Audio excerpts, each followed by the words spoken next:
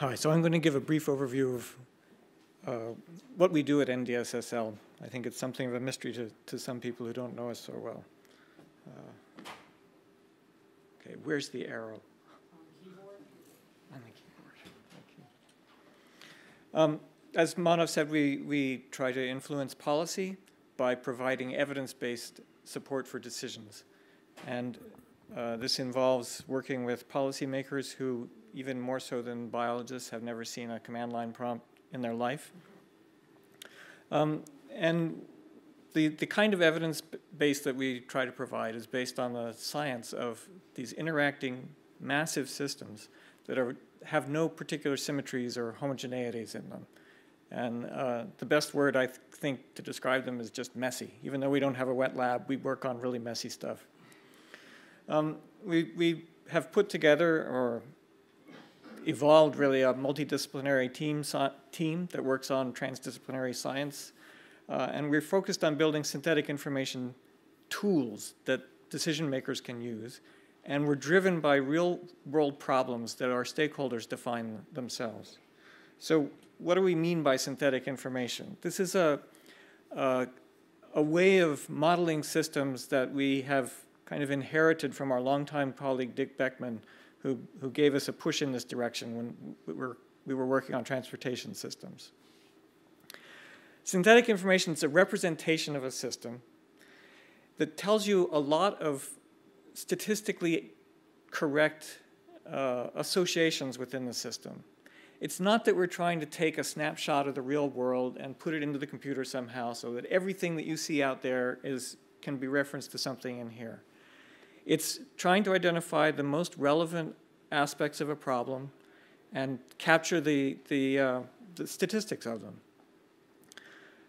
We work a lot with populations, so we talk about synthetic populations, but these could be populations of anything, not just people and places, but cells or cytokines. We call it synthetic because it's both synthesized in the sense of built from other parts, and it's fusing a whole bunch of incommensurate data. So big data is something that we've been living for 20 years. Whatever was big at the time, we were in the middle of it. And it's more than just a lot of data. It's data that was never meant to work together. And when we create synthetic information systems, we try to find ways to make that data work together and provide insight into the system dynamics.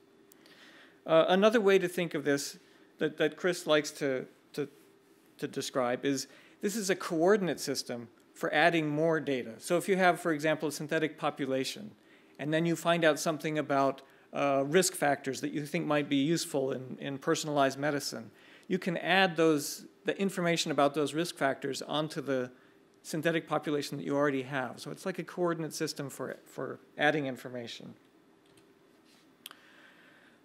All of this relies on the ability to represent causal mechanisms at work in very complex interacting systems. And I'm going to describe socio-technical systems, but this is not a real restriction in what we do. So you can think of individual behaviors, and we spend a lot of time in reductionist science trying to identify how things work when you pull them apart. But as has been mentioned several times this morning, what really matters is how those individual behaviors operate in the context of whatever is going on around them. You find that when you really represent all these, the context as well as the individual behaviors, you get collective phenomena that emerge at all kinds of different scales in the system. And that you have feedback between the large scales and the small, the long time scales and the short time scales, the large spatial scales and the short spatial scales. And this is what makes the system so complex. The challenges in understanding a system like this are figuring out how to take the data that's available and match it to what you really need to know about the system at different scales, different kinds of data. Figuring out the challenge that we're presented with by decision makers is typically, I have limited resources to affect changes in this system. How do I do it? What's the most efficient way to control the system with the limited resources that I have? We find that we have to work on very large systems, trillions of interacting entities. We have constraints on the kinds of experiments we can do. In social systems, it's obvious. You can't just reach into a social system and do a RCT, a randomized controlled trial. We need to understand how to extract information from natural experiments about hypotheses we might generate. And then the ones that everybody has issues with who has anything to do with modeling, which is distinguishing causation from correlation, quantifying the uncertainty and the results that we get. So I'm going to describe this, what I just talked about, in the context of one particular study that we did. Most of the lab was involved in this over the course of half a year or more, which was a terrible catastrophe in downtown Washington, D.C. It's a bomb going off. And the way this has been studied in the past has been to produce a picture like this. This is pretty much the end result of most other studies. So there's a plume of nasty stuff coming out of the explosion area, and there's physical damage all around it. And you look at this and you say, well, that's terrible. But what we pointed out was that what you do after that event has very little to do with the physics of what caused the event. It's something about the social systems, how people behave. And what you want to do to mitigate casualties is to manage people's behavior after the event. So, for example, we look at the individuals that are involved in the event. Here's a household, Alice and Bob and their child Carol. And it's simple things like, where are they all when this thing happens, that influence the decisions that each of those people make. And the decisions that they make, I've listed some on the right, are the things that drive how those people come into contact with your efforts at mitigation, what resources they'll need, and eventually what the casualties will be like. So this is just one household. And what happens when you put all the households together is that you get these collective phenomena that you have to understand if you want to be able to effectively mitigate damage in an event like this.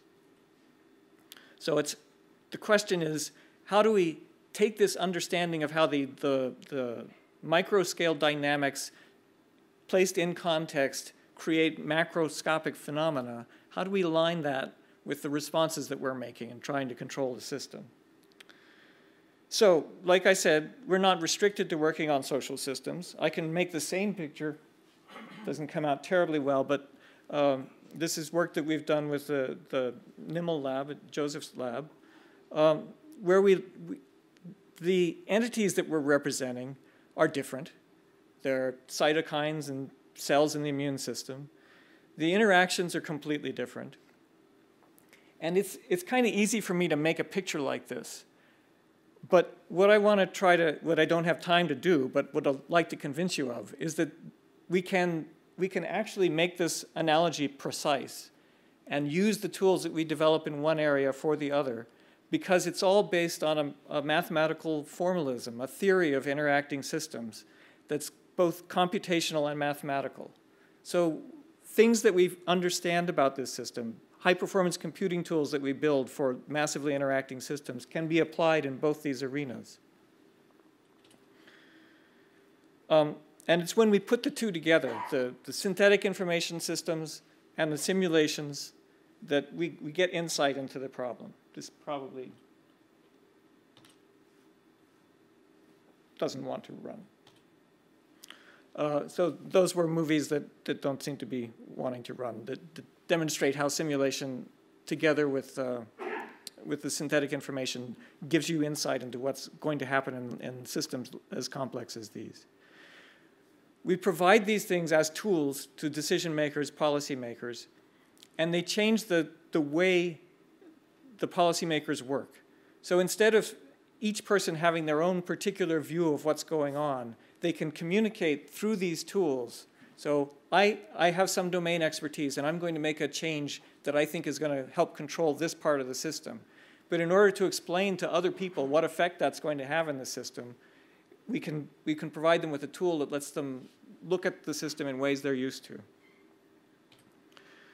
A wonderful example of this has been our work in Ebola over the last 9 months now.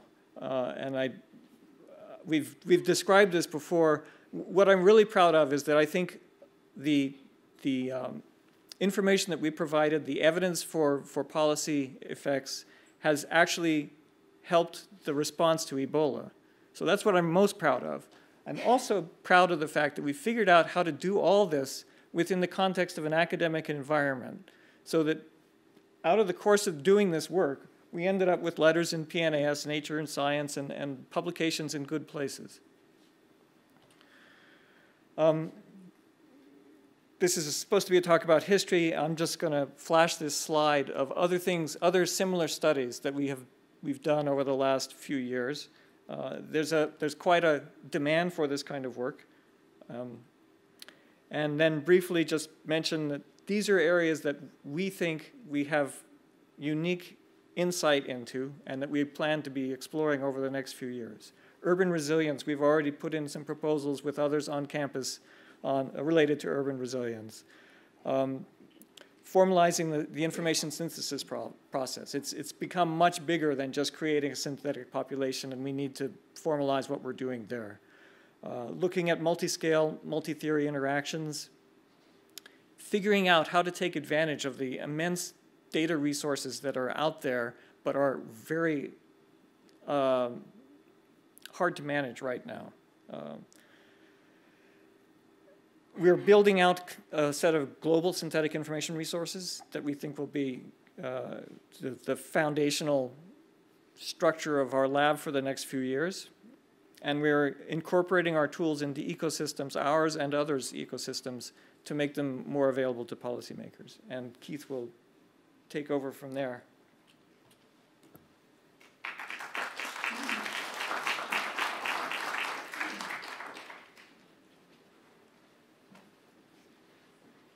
Thanks. So I'm going to do a little bit more of the history part of things. So I've joined Chris Barrett's group in Los Alamos at the end of 1998, so I'm going to start this history from around there. That group was actually going for about 5 years before I joined. So around 2000, the 2000-2005 timeframe, we were running on a system called Rockhopper. It was about 80 two-processor single-core nodes. And we were doing Portland. It's kind of hard to, I guess it's not too bad. So up there, so each one of those little squares is 1 million people. So we had a couple million people running around. And at the bottom, what Stephen would have shown is a picture of Transim's output. So those are actually, each one of those is a car moving around the city of Portland. And putting that together, doing one of these simulation runs took weeks to do.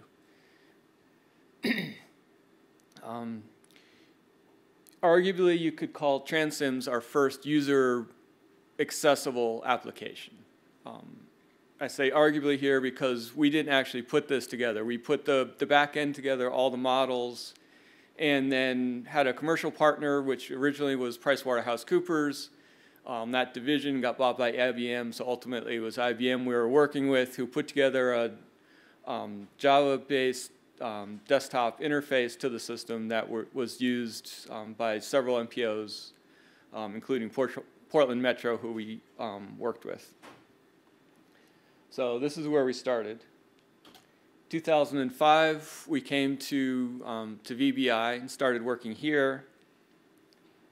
There we had 2 machines that were added over those 5 years. They were a little bit bigger. We expanded the population that we had to the city of Chicago, which was about 10 million people. And at that point, we could do these simulations in days.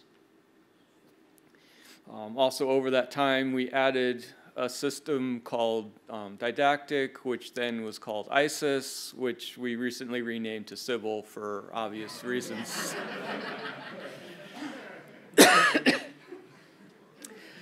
Which is a web-based tool that is actually used by decision makers that we're collaborating with in DITRA and other government organizations, where they can sit down and run these big experimental designs, analyze the results, and actually have their results generated for them, which they can then use, incorporate into their presentations, and inform the decisions that they're making. We're trying to get out of the role of somebody asking us questions, taking 2 months, developing a 100-page report, giving it back to them, they read it, and the first thing they said was, well, what if you did this? And then we'd have to go back and redo that cycle. If we give them the tools, they can do all those what-if questions themselves. Over the next 5 years, we increased our computation quite a bit. We have PECOS, which is still with us, and the beginning of Shadowfax.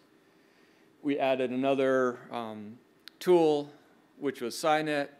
So this is a network analysis tool where people can go in, look at different networks, and run about 50 different network analysis measures to kind of understand what these social contact networks that we're creating, what the properties they have.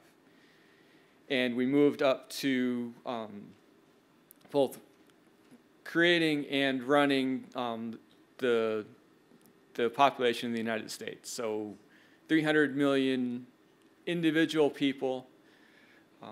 These are synthetic people, so there's no personally identifiable information in here. You can't find me in our population. What you can find is people like me in the same proportion that they're in the real population. So if you take a census of our synthetic population, it matches the US Census that we use to create this. And then where we are today, current Shadowfax, over 3,000 cores. So I don't know if you can make out the colors, but basically those 1.5 of those top boxes up there is what we started out with 15 years ago. And that's actually not really a fair comparison. This is just counting actual physical cores, the cores themselves. There's about a factor of 3 that you get just from the clock cycle, another factor of 5 based on other improvements. So there's about a 10x improvement between a core that we originally had and the cores that we have now.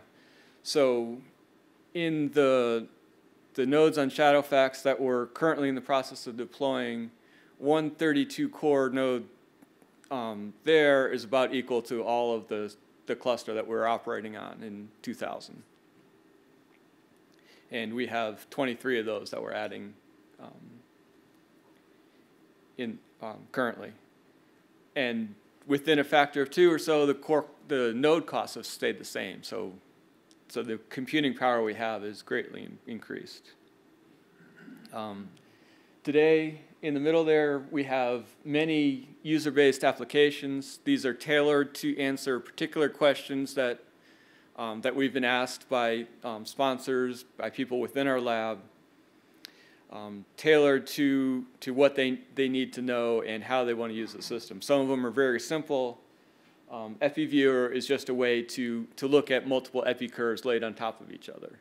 And that solves the problem that came up during our Ebola response, where you had multiple labs around the world and multiple organizations presenting forecasts and ground truth, and basically you would get PowerPoint or PDF. And the scales were different, the times were different. There's no real easy way to compare these things other than put them side by side and try and make sense out of them.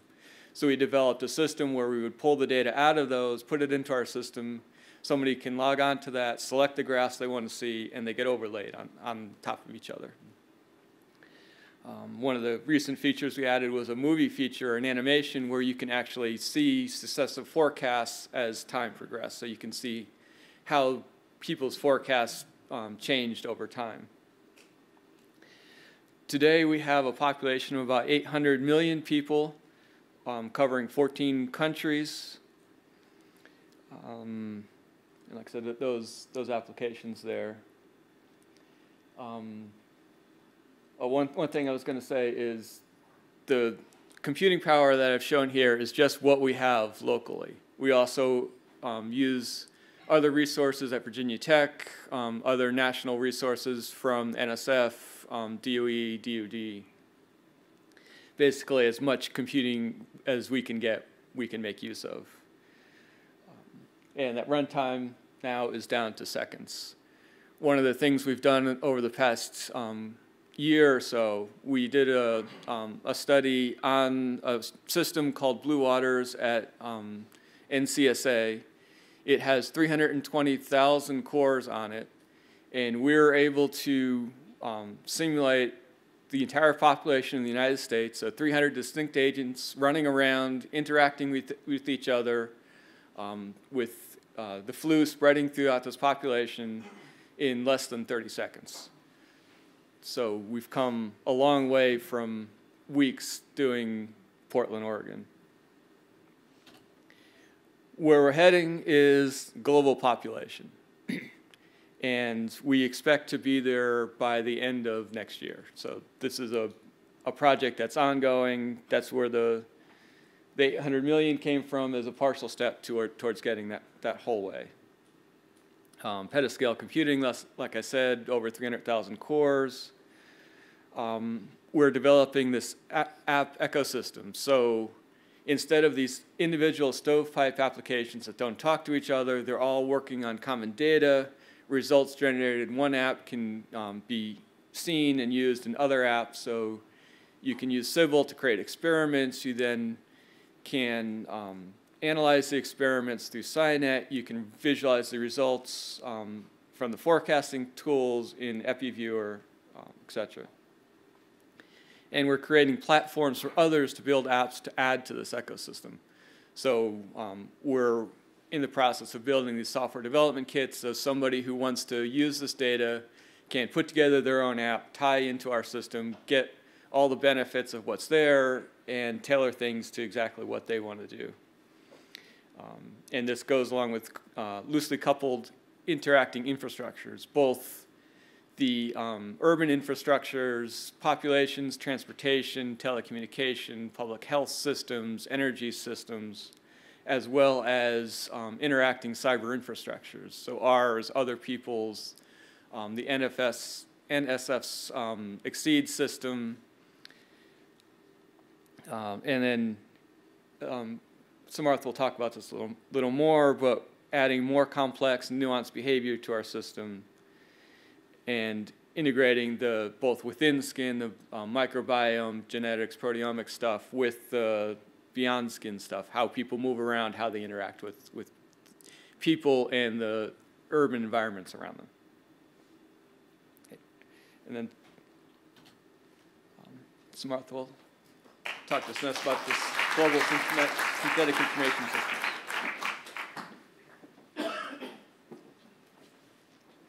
So I'm going to talk more about where we're going. I'm going to focus in particular on this topic called global synthetic information. This is something that we've really been focused on in the past year. And going forward, the next few years, this is really going to be central to what we're doing.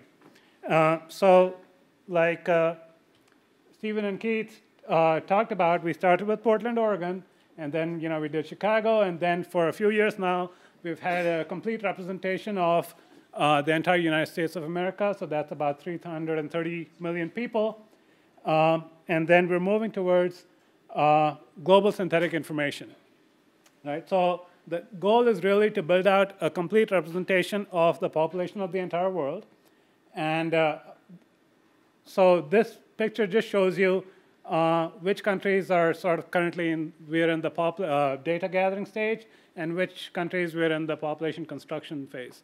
And what's happened over the past year is that, and past few years, is that we have focused a lot of effort on streamlining the software side of things. So optimizing our algorithms and automating them, and automating the testing and validation and all that, so that really now the effort is dominated by the data gathering phase. So now we have like a dedicated team of students. This is all they do. They go out and they gather data about different countries. They speak multiple languages. They're brilliant. And they've really become good at this. Because it's a difficult job, because every country reports information in a different way. The same variable will mean different things to different people, right? And so a lot of the work here is in getting all this information synthesized and standardized so that we can run our software on it. And it was fortuitous that we were engaged in this project because when the Ebola outbreak came along, we were very well positioned to be able to respond to it. So it primarily affected 3 countries in Western Africa, so it's just a small part of this picture. But we really devoted a lot of effort into getting that representation right and getting it turned around very quickly so that it could be used as part of the understanding of what was going on, part of the response effort. So what I want to talk about, though, is what does this enable, right? So when we say we have global synthetic information, what does that mean? And what does that mean for us going forward? What kinds of problems can we look at? So often we say synthetic populations, but really it's much more than that. So for one thing, there's demographics, so that's the people. But then we have a lot of information about interactions within the population. So what does this mean? It means that we have information about the activities that people do over the course of a day. We have geographical information about where people may live and where they work and where they can go to school and so forth, and so how they move around during a day. And we have information about, therefore, who comes into contact with whom. So this is information about interactions in the population, right? So that's sort of this picture on the top here. It's showing you, people moving around and therefore coming into contact with each other during the course of their daily activities.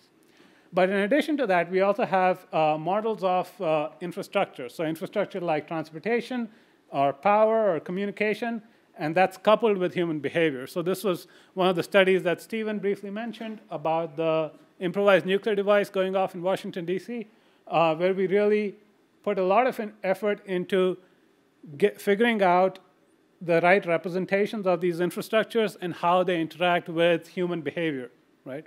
Especially in the context of disasters. And we learned a lot during that process. We don't have this level of detail for the entire globe. Just the information isn't available. But this is something that we're heading towards, at least at a smaller scale, while we're building out the global population. Right?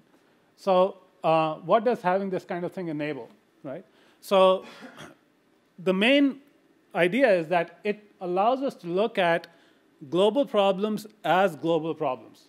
So the simplest example, or not necessarily a simple example, but this is what we do already. So this is just more of what we do at a global scale now, which is looking at infectious disease pandemics, right?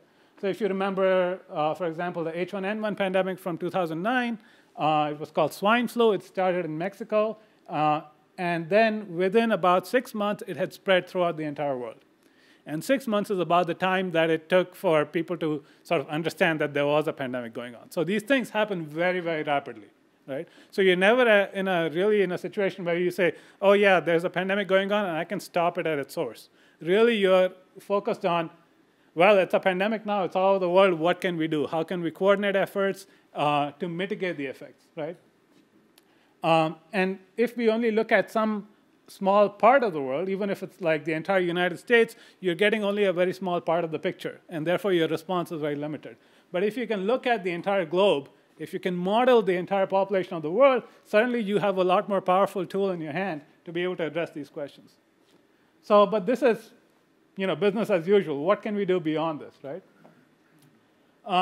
So we can look at all kinds of problems that involve interactions between people, that involve policy, that involve society and culture, and environmental effects. Here's one example. This is percentage of males smoking any tobacco product, right?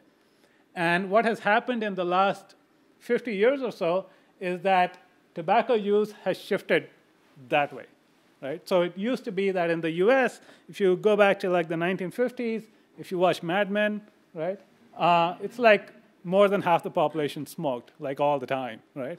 And now the numbers are down to like between 15 and 20%. And there's a lot of variation within the US also. But if you look at the Eastern countries, with China and India and Russia, the proportion of the smokers are very, very high. From the perspective of the tobacco companies, the entire world is their market, right? And what has happened in the West now is that we've seen the rise of e-cigarettes, electronic nicotine delivery systems, things like that. And there's a lot that's not understood yet about how harmful they are or not, whether they help you quit smoking or they help you continue smoking. And it's really sort of the Wild West as far as regulation is concerned. We don't really have any regulations in place about who they can be marketed to, who they can be sold to, who can use them indoors or outdoors or where, right? And so it's very helpful to be able to think about so the global scale of this problem and how it interacts with regulations and policy as well as social and cultural norms, in addition to the health aspect of it. Another example is if you look at just the leading causes of death in different countries, right? And what you'll find is that, broadly speaking, you have developing world problems, which have much more to do with infectious diseases, and you have Western world problems, which have more to do with chronic diseases. Right? But that's an oversimplification, because if you really pay attention, you'll find that there is a group of countries that are developing countries but have, so to speak, Western world problems. Right? And so why is that? Right? So it's not such a simple question. So the answer is perhaps that it has to do with a combination of cultural effects, economic effects, and health effects. Right? And so to be able to understand why exactly this is happening and how it's going to evolve in the future, it's important to be able to have a global picture, right? And the final example I'll give, which is probably the most complicated one, is if you start looking at climate change effects, they will be different in different parts of the world, right? So you have rising sea levels and damage to coral reefs in some places. You have reduced crop yields in some places, but you have better farming conditions in other places. You have more unpredictable monsoons in India, and you have increased risk of malaria in Africa. So this is really a creeping change. We know it's coming, and in order to understand what we have to do, we have to understand how it will affect different parts of the world differently, right? So this is sort of a grand challenge problem. If you really want to understand how the world is going to look in 50 years, this is what you have to work with, right? And so this is sort of the direction we're going in with being able to represent the population and interactions the world over. And I think that's it. Okay, thank you.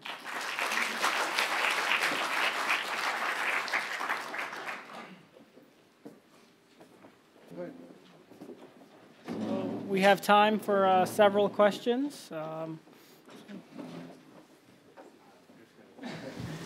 So for your population simulations, they seem pretty accessible. So, they could be used for nefarious purposes. What are your plans for security on those?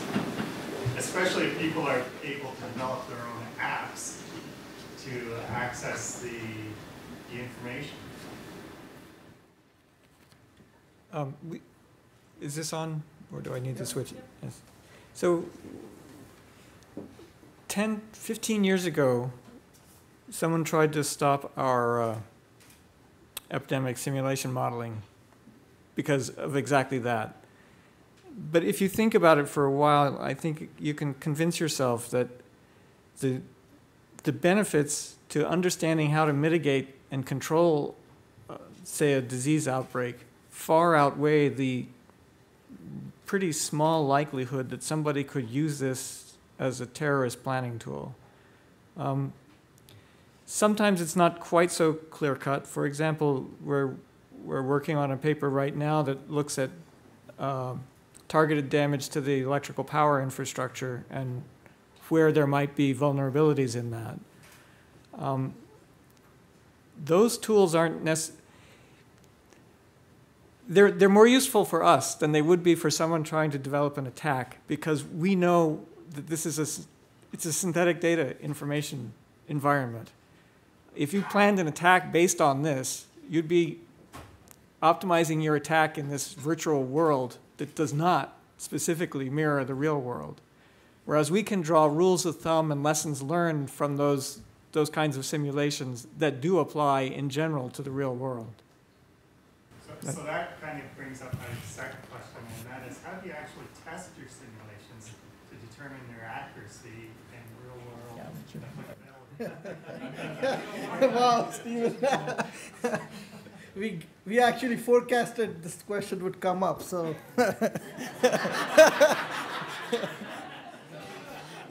Chris calls it a general's question, who can, be at the back, not pay attention, and then ask this very hard question that's very hard to answer. But I'll take a shot and maybe let others also take a shot. So I think the ability to understand these systems in terms of making sure that you have validated it, if that's the word you want to use, is much more complicated, but is doable. So the first thing to understand is that predictive validity is not the way we want to understand these systems. Physical systems certainly have been ones where people have worked with predictive validity. So if you can reproduce a phenomena in exactly that form, then the system is viewed to be validated. It's only one part of the story here. We have tried to actually build a program in which we have a fairly strong mathematical program to understand the structural properties of the systems. We try to understand how the system is put together so that we have faith in it. We have certainly tried to do the predictive validity as well, but that turns out to be relatively easy to do. In fact, as you might have guessed, almost every paper we write on epidemic simulations, they want us to try and reproduce the old results. And it's actually fairly easy to reproduce a flu in 1918 if you so choose, but has very little to do with what's really likely to happen. So I think that's an exercise that you need to do to satisfy a reviewer, but actually does not have much of information content in terms of understanding.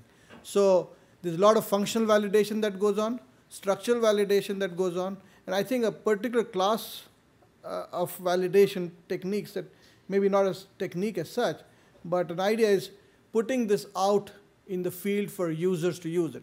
And when policymakers use this and make decisions over and over again with a tool like this, we have much more confidence in its utility at the end of the day, rather than just exercise with pen and pencil. So that's at least my answer, and maybe others.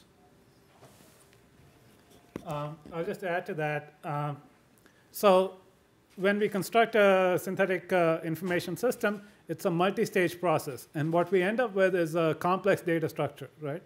And so you can't validate it just by trying to reproduce one sequence of numbers, because there are too many parameters that you could tune. So really what we have to do is we have to validate it at every stage of the process in as many ways as we can, right? So when we just generate the demographics of the population, we have to validate that. When we add the activities, we have to validate that. When we add the activity locations, we have to validate that. And so we've developed techniques for validating at each step of the process that what we're looking at is something sensible. So I can point you to papers about that. Is there some method of feedback, like especially with the policymakers, to determine how effectively their policies work based on those simulations? Yeah, so that's a great question. So, so one thing I want to point out is that at some point, you have to make a forecast about something that hasn't happened yet, right? So like we're looking at this scenario called the National Planning Scenario 1, which is an improvised nuclear device going off in Washington, D.C., right? It is something that they want to plan for. It has never happened anywhere in the US. So how do you validate it? And the answer is you can't. You just sort of have to make a prediction. You have to sort of, stake a claim at some point. And what you do is you say that here's everything that I'm using to make the prediction. Here's my whole model. It's public, and everything is validated within it. But since the event has never happened, you can't talk about validating that. That is my prediction, right? And in fact, if you think about it, every time a flu season comes around, it's different. It's a different strain of the flu. It may come about, start in a different place in the country and so forth, right? So you want to be able to say ahead of time, this is what's going to happen, and validation only happens if that event actually happens, and you can compare your data with predictions. I'm going to keep talking because I think this is an important question. Another way to think about what we're doing is to make it plain to the user what the consequences of their hypotheses are and their assumptions about the system. In a complex system of many interacting parts, it's not always obvious if you say, well, I think this is what's driving something. If you put a driving mechanism in, you don't know what's going to happen. So in part, what we're doing is providing a way just to see what the consequences of the hypothesis people have are. So in that sense, as long as we can guarantee that this hypothesis would in fact lead to those consequences, then it's really a tool that lets people do traditional sort of hypothesis validation experiments. It's like we're not saying this is what's going to happen. We're saying if you think that's what the situation is now and this is what's driving it, then this is what's going to happen, because that's the piece you can get to with a causal model. So you can view this as a counterfactual in silico laboratory, right? You can basically play out what-if scenarios with this.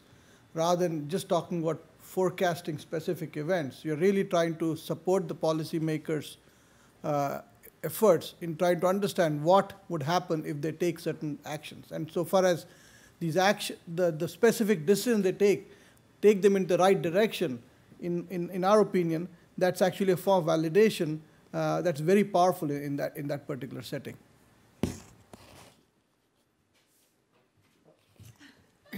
Sorry, I just wanted to add one thing about the Ebola response in particular. So in the beginning, there were these very dire forecasts that said that millions of people were going to get sick and die, and it didn't turn out to be as dire as the forecasts. That doesn't necessarily mean that those forecasts were wrong, because one of the reasons that it wasn't that dire is because people changed their behavior. And one of the reasons that they changed the behavior was because of these forecasts. So unlike physical systems, this is a case where just making the forecasts actually feeds back into the system and changes the system itself. Anyone else before we go on? Well, actually, I'll say something about that, and then I'll ask my question. That the one thing that I think is really powerful about what you're doing is the transparency of how the assumptions and the behaviors are realized in the model, that it's not one of these big black boxes that you can't really see what's happening. So I'll just add that from some of my experience with these. But now my question. So I think it's great we're going to have the global population, in a year, but you guys also talked about using this technology for modeling, beneath the skin and above the skin. So what's our time horizon of connecting this, of actually being able to move from below the skin to above the skin and out to the world? I think we're already starting to do that with Joseph, where we started to connect, building out models for things below the skin. We hope that we'll be able to connect it at a population-wide analysis, in an appropriate way. And maybe a very coarse answer is when we get the funding to do it, that we'll do this. Because at the end of the day, that's what will determine when we do this. Where are the sponsors when you need them? We are ready for it. I'm wondering about the major bottleneck for the predictive power of your models. So is it actually, do you really see still shortcomings in the models themselves, in the way how you build them, or is it more like the data that you can actually get into the models, or is it human behavior that's not perfectly understood and will suddenly go in odd ways that maybe are not incorporated? So where do you see the major problems in having the best models? All of the above. So the important thing to understand is that it's not like in 1 year we'll be done. It's not like we're going to have the global synthetic population in 1 year and that's it, and it's all applications from there on, right? Because we're always in a state of refining models including models about human behavior, understanding about how policy impacts human behavior and human interactions and so forth. So there isn't one particular bottleneck that's going to hold us back. Really, everything has to be sort of constantly updated. For one thing, the population changes over time, right? Right. To make, at least to give a positive side of the story, so we are working with another group at Virginia Tech. Naren leads the project with IARPA, and we've been very successful in forecasting various social and health events. We've taken lots of data, open data, commercial data, data that was hard to get, and used these models along with statistical models to do actually I would say the best, because there was a competition as it goes with any of these DoD-style projects, and we won the competition. So our forecasts are actually fairly good from any meaningful comparative standards.